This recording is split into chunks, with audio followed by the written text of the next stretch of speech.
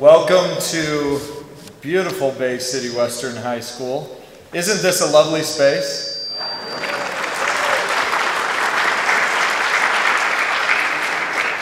We're so grateful to Bay City Public Schools for allowing us to use it. Seasons are defined by the calendar and not the weather. So it may seem outside like it's mid-spring, but you are in fact in the right place. This is the Classic Legacy Band Winter Concert. And while it's lovely outside, it's about to get very windy in here. See what I did? See? Yeah, that's who I am. We are very excited to have you here. We're grateful for our sponsors, and there's a wonderful lineup that is prepared for you. So let's get to it. Our first number today is called Pink Lemonade. And this arrangement for band by Nicholas Contorno was published in 2010. Contorno was Marquette University's Director of Music Programs for 24 years. He received the Lifetime Achievement in Music Award from the Civic Music Association in 2013. In 2010, a former high school band student of Contorno's opened the Nick Contorno School of Music in Haiti, where that student worked with a nonprofit providing humanitarian aid to the earthquake victims. Prior to his passing, Contorno was known as the Music Man, and we don't have 76 trombones, but there are trombones. He was the Music Man, or Dr. C, to generations of Marquette University bandos. The welcoming sage who drew them into band, even if they say they didn't play very well. Originally written in 1921 for banjo during the Roaring Twenties, this march was used to accompany acrobats, wild animals, and clowns. Please welcome to the stage the director of the Classic Legacy Band, Mr. David Fitz.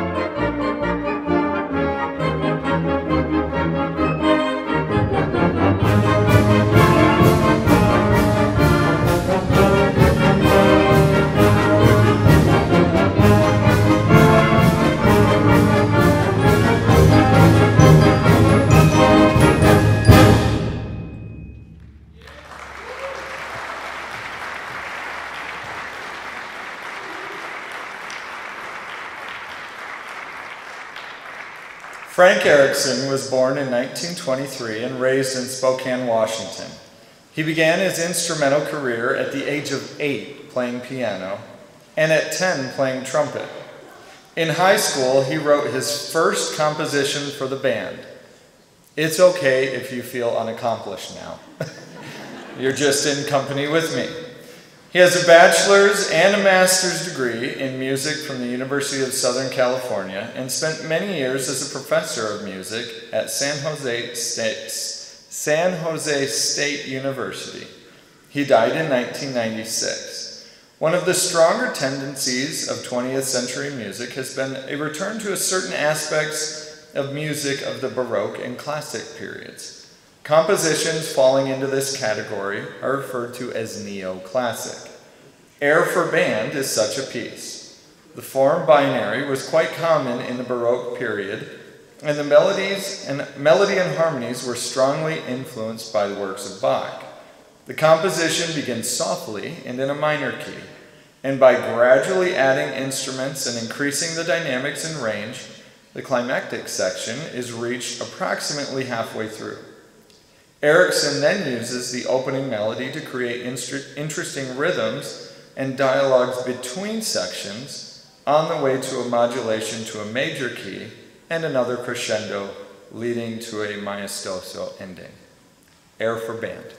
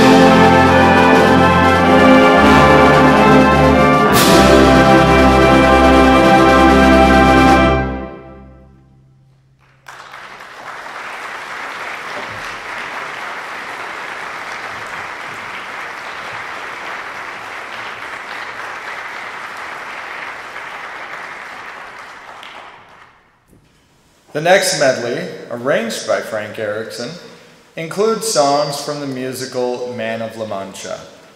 Inspired by the classic novel Don Quixote by Cervantes, The 1965 musical contains songs composed by Mitch Lee and lyrics by Joe Darian. The story is a play within a play where a man and his servant are thrown into prison during the Spanish Inquisition and defend their innocence by acting out their side of the story. The man renames himself Don Quixote and his servant Sancho Panza, and they go off on adventures with the goal of achieving knighthood. Among his adventures, Don Quixote falls for the servant at a local inn, who he renames Dulcinea, and defends her honor in a battle with his mortal enemy, the Enchanter. This collection of tunes for concert band contains songs from the musical, including Little Bird, Dulcinea, Man of La Mancha, and The Impossible Dream.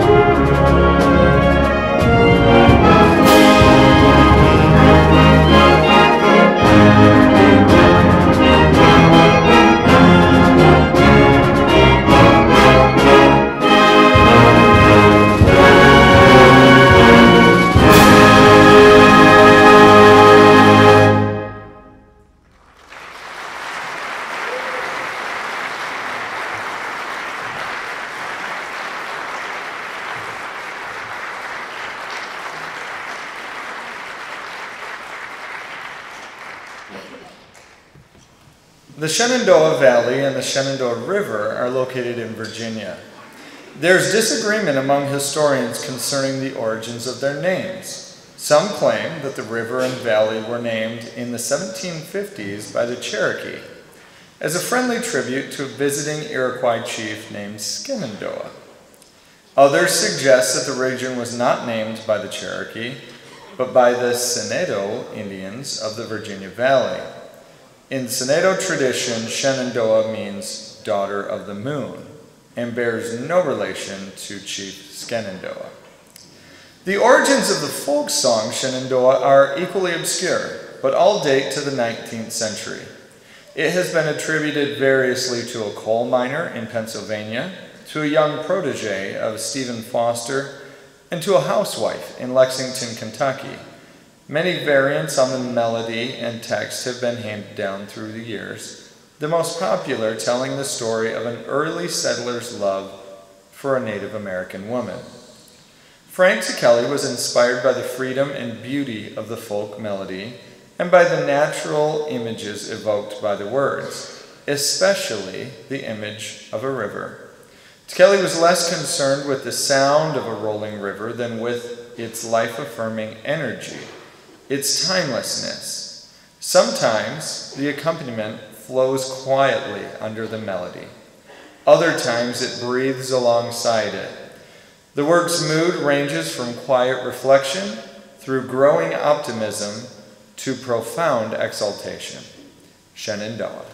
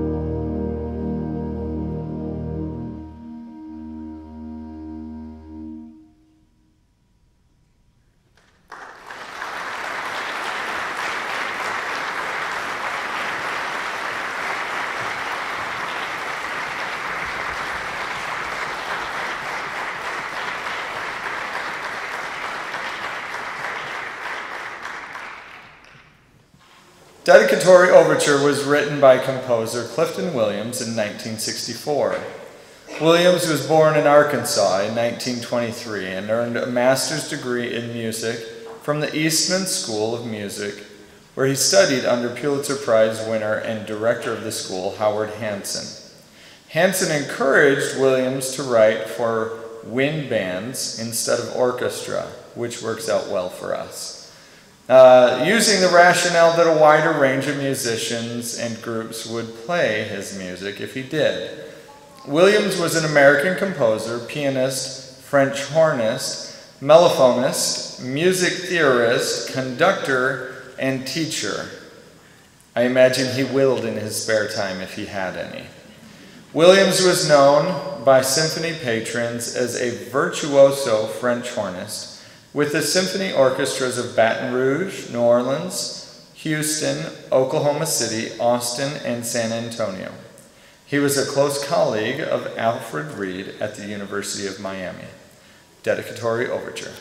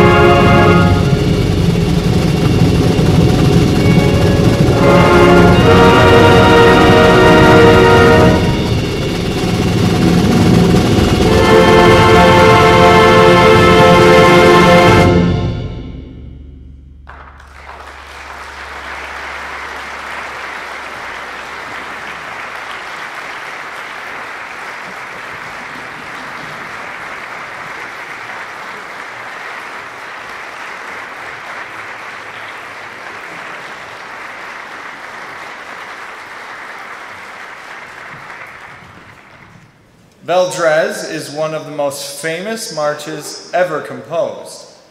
The fact that it is evocative and expressive of its land of birth, Norway, is also significant.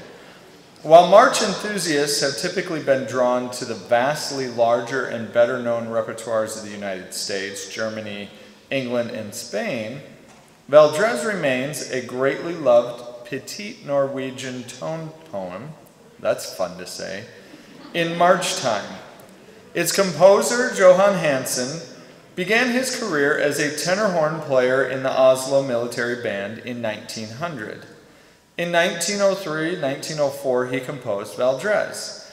The opening tune is a bugle call from the Valdres Battalion.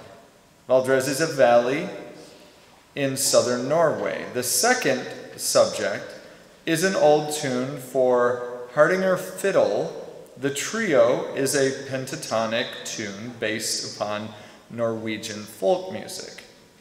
Hanssen began writing this march in 1901.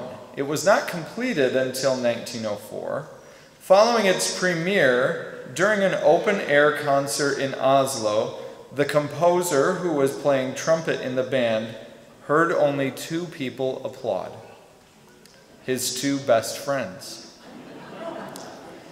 He then arranged the work for the orchestra of the National Theater, but Johan Halvorsen, the conductor and also a composer, turned it down. Later, he sold the march to a publisher for 25 kroner, which is about $5. From its inauspicious beginning, Valdres March has become known in almost every country where there are brass or wind bands. Although it was his first written composition, Hanssen admitted near the end of his life that he had never written anything better. Valdres.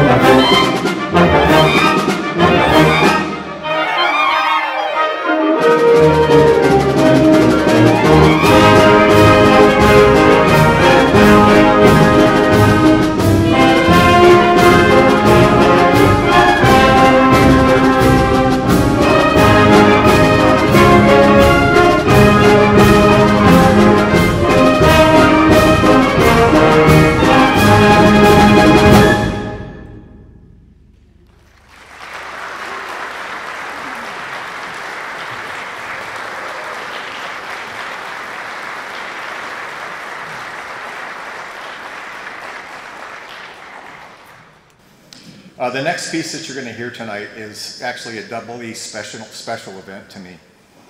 I might be the only one who sees it that way, but it is what it is. I'll explain as I introduce the composer and the piece. Our next piece was written by Dr. David Biedenbender. And by the way, there are a lot of Daves in this story, so hang on.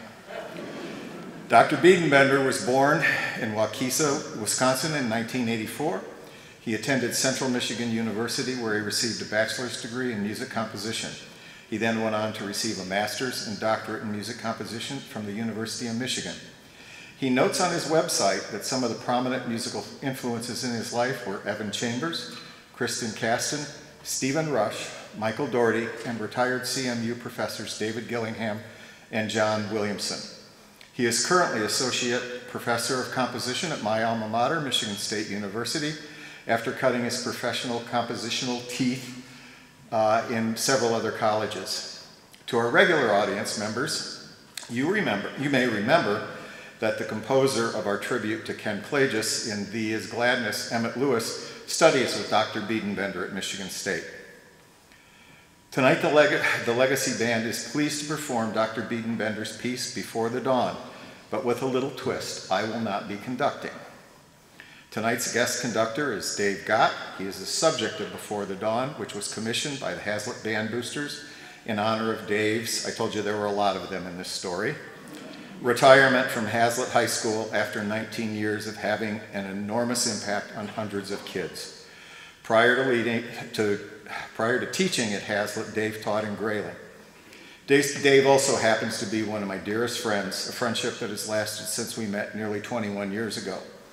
I felt a strong need to give him the opportunity to conduct the piece that was composed in his honor, and it has been our pleasure to have Dave share the podium with us a few times in preparation for tonight, and it has been my honor to teach privately and clinic the Hazlitt bands over 20 years, actually 20 plus years, because I go back to some directors before him. And this is the very least I could do to say thank you for those musical experiences. When Dr. Biedenbender went to the school in Hazlitt to brainstorm ideas about the piece, he notes, "What struck me most about the observations of memories of Mr. Gott and how he had helped so many of them do things they themselves did not think they could do, both personally and collectively. He saw potential in them they could not yet see and helped them achieve their goals." He also comments, "I am fortunate to call Dave Gott my friend. For as long as I've known them, he wakes up well before dawn, getting a head start on the day. And for me, this time is when the deep blue of the night sky moves towards the day through hues of red and orange in a time of hopefulness, joy, and optimism. My hope with this piece is to capture that feeling, the same optimism, hope, and inspiration that Mr. Gott brought to every student that ever entered his classroom." As a side note, which I didn't put in here, Dave has several college professors teaching that were students of his in Grayling, and we both shared a student, and he was one of my private, was accepted to Tanglewood on a fellowship this summer in Boston. So, and a lot of that is his doing. So, yeah, we're going to sit here and argue back and forth, because trust me. Dave is a devoted family man to his wife Kate, son Connor, who is now at Michigan State, and daughter Madison, now at Central Michigan University. And Kate and Madison are here tonight to watch this. Thank you for coming. I want to thank the members of the Classic Legacy Band for giving me this little selfish thing to have my friend conduct this piece. And please welcome to the podium, Mr. Dave Gott.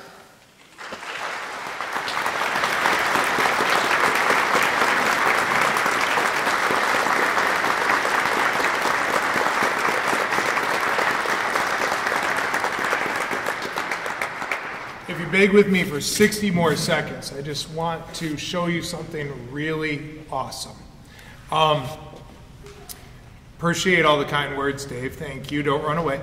However, really, the optimism and the hope that Dr. Biedenbender writes about is all that are involved in music. And I want to show you this. There were two band directors that were at festival yesterday with their kids. One has hosted the festival here and is hosting us again. But there are also a lot of people that were involved with music education. Would you raise your hand if you were involved in some way, shape, or form in music education? Out in the audience too, because one of my good friends, band director out there. And yeah, and then watch this. How many of us were inspired by at least one music teacher to be here?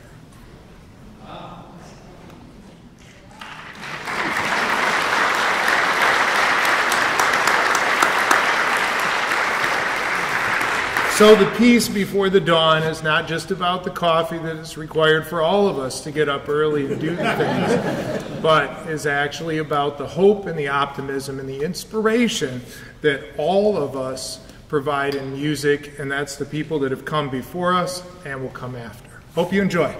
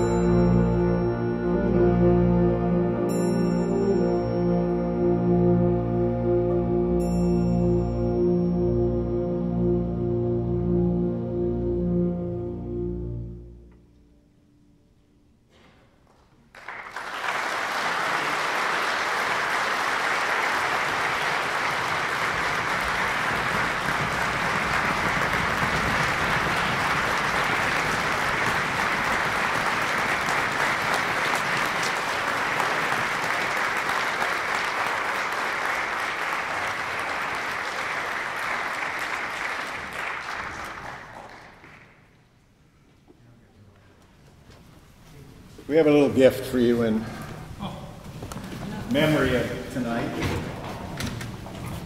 Rachel Robbins, who was one of our librarians and a bass clarinet player, who unfortunately her employers decided she needs to move down to Warren to be part of the Warren concert band instead of ours, put this together. The score is the same score that you just heard, and I'm going to try to do this without dropping. Dr. Biedenbender was kind enough to autograph the score, and he says, "To Dave, thank you for helping so many believe in themselves and in the music." And also in here, just to make it look pretty, because he probably won't use it again, is a baton made by our mutual friend Mark Stykes, who makes all of my batons, that he did for me so that we could put it in here. This is also lighted, and in case you can't see it, thank you so much. Wow.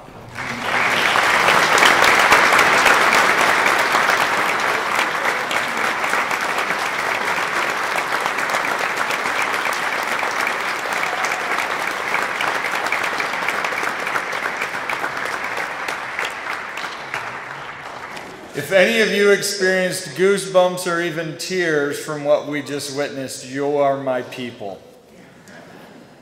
That was awesome. There is a movement in the final act of Aram Khatchaturian's ballet Guyane where dancers display their skill with sabers. Cleverly, it's called saber dance. It's Khatchaturian's best known and most recognizable work worldwide. Sabre dance is considered one of the signature pieces of 20th century popular music.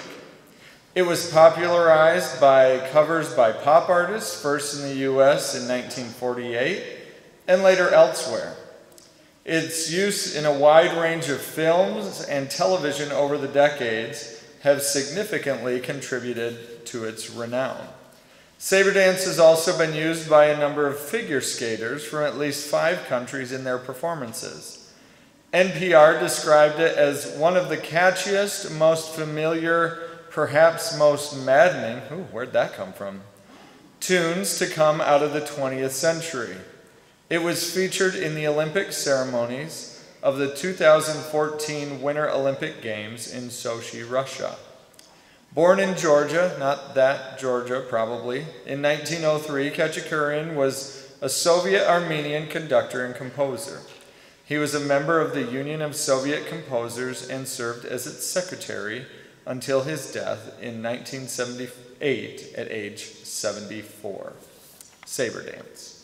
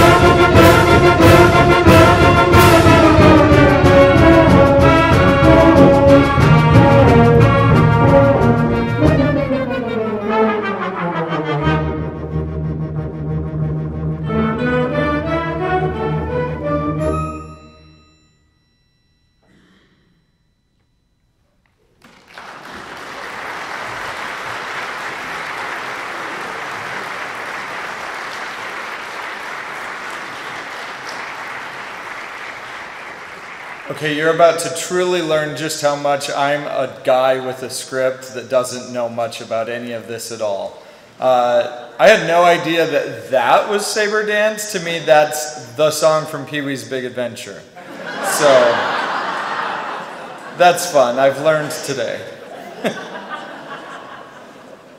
Wow me. Our final piece is attributed to Klaus Bidet from the film score, which was the result actually of a combined effort of 9 composers. Hans Zimmer, Klaus Bidet, Ramin Djawadi, James Dooley, Nick Glennie Smith, Steve Jablonski, Blake Neely, James McKee Smith, and Jeff Zanelli worked at a frantic pace to complete the music in 3 weeks' time. The reason behind the rush was that Alan Silvestri, who was to be the original composer, had a creative disagreement with producer Jerry Bruckheimer and walked out on the project. Now that's a creative disagreement. There have been critics' charges that the score was plagiarized from other cues from other scores in the Remote Control Productions library, which is Hans Zimmer's group. I think they probably figured that if you just put a stumbling Johnny Depp on the set, no one will notice.